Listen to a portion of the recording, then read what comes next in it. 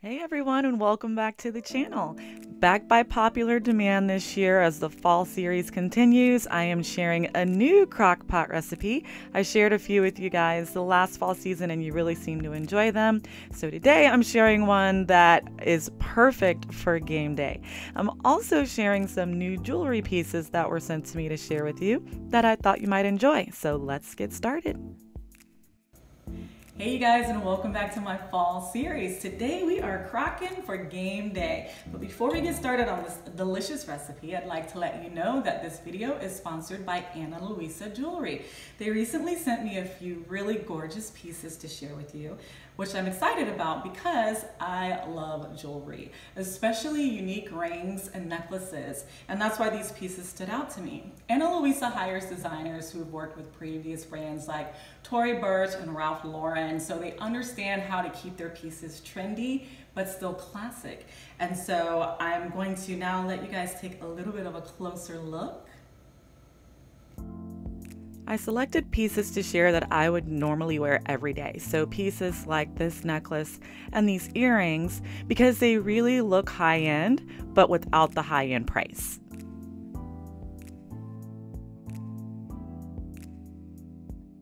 I also love a great stackable ring, so I chose these pieces to share because, as you can see, you can wear them either standing alone, or you can create a unique look by stacking them according to your style.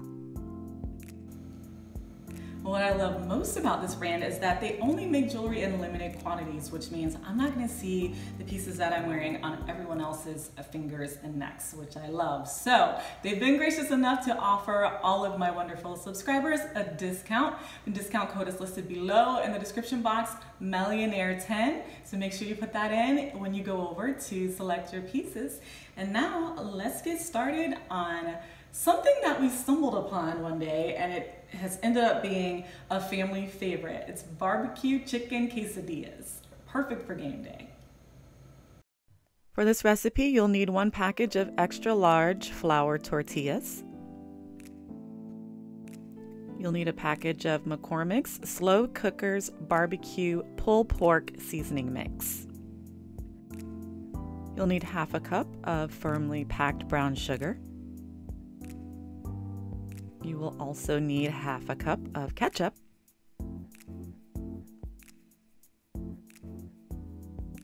You'll need 1/3 cup of apple cider vinegar, and I usually use about 4 boneless, skinless chicken breasts.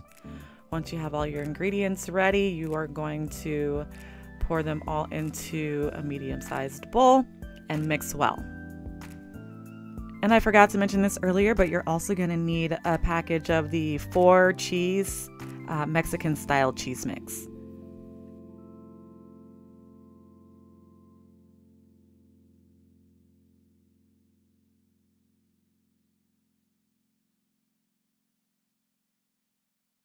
Once you have everything mixed together, you're going to put your chicken in the crock pot. I lightly season mine with a little salt and pepper. Next, you'll cover your chicken with your barbecue seasoning mix and make sure you cover all the pieces really well.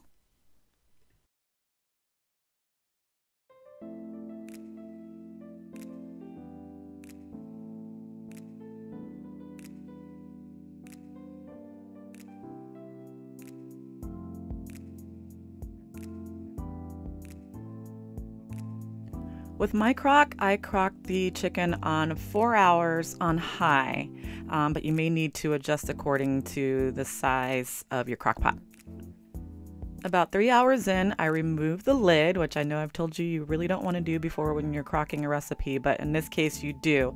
I remove the lid and shred the chicken. So this is going to give all the chicken pieces an opportunity to really soak up the sauce. So you want to make sure you shred it well. It should look like this. About 30 minutes later, it'll look dry because you don't want your quesadilla to be runny, but the chicken is so flavorful and delicious. I cannot wait for you guys to try this.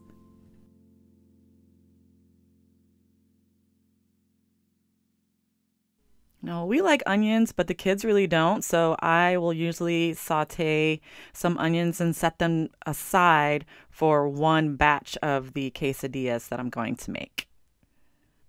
On medium-low heat, you'll melt some butter for your first tortilla and place it in the nonstick pan. And then I add my cheese first so that it will start to melt.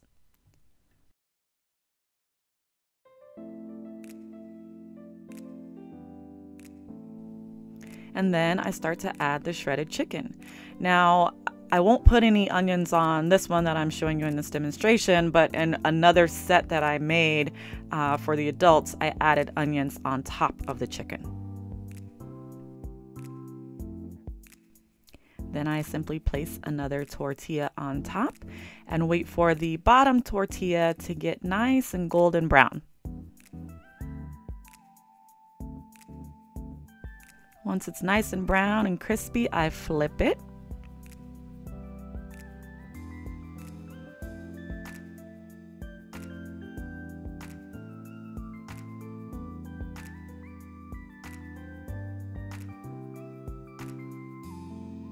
And then once the other side is nice and golden brown and crispy, I remove the quesadilla and cut it with a pizza cutter, and I start the process all over again. I will usually make between 4 and 5 if we are looking to snack on these for game day. And since it's kind of a production, I will typically make these the night before game day and then pop them in the toaster oven to get them all warmed up right before we're ready to eat them.